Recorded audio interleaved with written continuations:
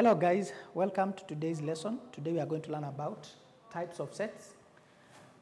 Under types of set, we have what we call the finite set. We have the finite set. And a finite set is a set whose members are known with certainty. This is a set whose members are known with certainty.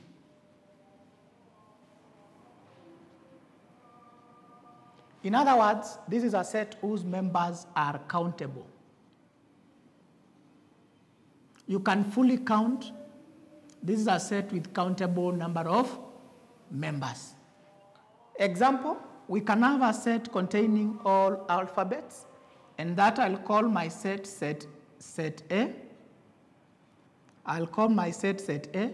It will have A, it will have B, it will have C, it will have D, all the way to letter Z, and how we enclose the set. This is a set you can count all the alphabets, which are usually 26 members. So this is a set with members you can count. We can also have another set. Maybe I can have a set M that contains all the numbers from 0 to 10. And my set will be 0, 1, 2, 3, 4, 5, 6, 7, 8, 9, 10. So this becomes a finite set because the members can be fully enumerated or can be fully counted. We have the second type of the set, which is called infinite set. This is a set whose members cannot be fully counted. And we have an example. I can have an example, e.g., we can have a set of all whole numbers.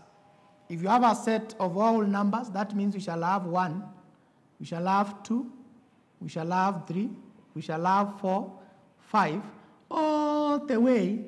And since we cannot fully count them, we shall not enclose. We shall not have the last number to enclose this. We shall only enclose the bracket, but after the dots, without a number. If, for instance, we are talking about the finite set here, this is also a set we can write. We can also write this set like this. We can also have set M, which equals to all numbers 0, 1, 2, up to 10, and then close this. The last number here is 10. To mean this set is ending where we have number 10, a member number 10. While this set does not have an end, this is a infinite set. The set number 3 is what type of set number 3 is what we call a subset. A subset is a set. This is a set derived from another set. So that simply means this is a set gotten from another set. And I can have, if you are given set A which contains 1, 2, 3, 4, 5, 6. If this is my set A, I can have a subset. So I can say we have K, which is a subset of A, and which will be given by maybe 2, 3, 4. K will be said to be a subset of A because all the members of K can be found in set A. Equal set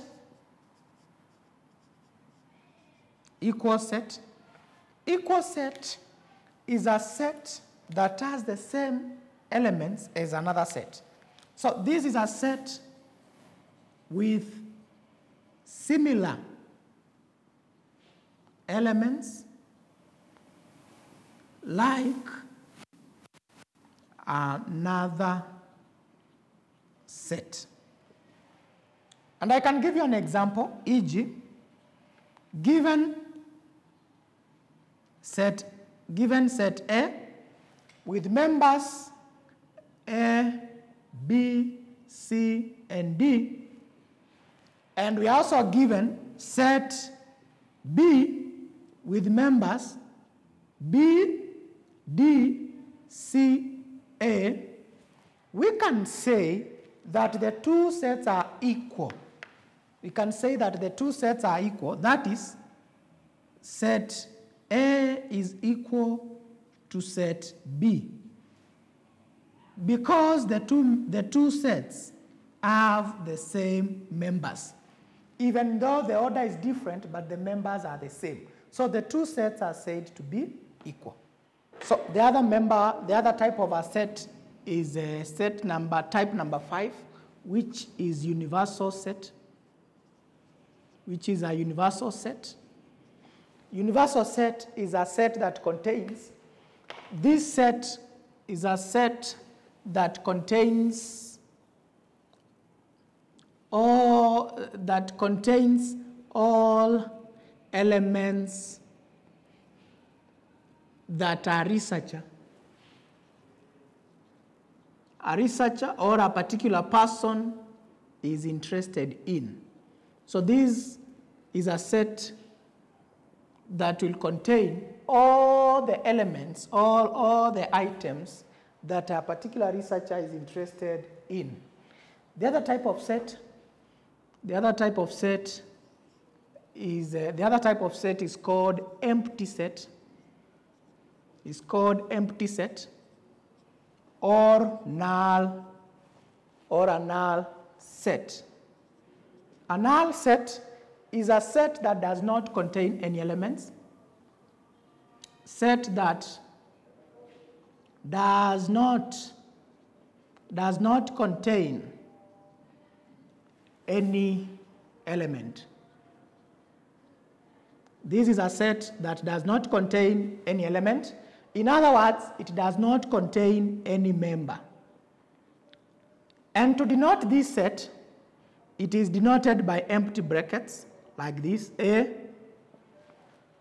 is an empty set. You can also say A is a null set. A is a null set. You can use this to denote a null set. Take note, a set A that contains 0, this is not a null set. This is not a null set because 0 itself is a member. 0 itself is counted as a member. 0 itself is counted as a member. Thank you.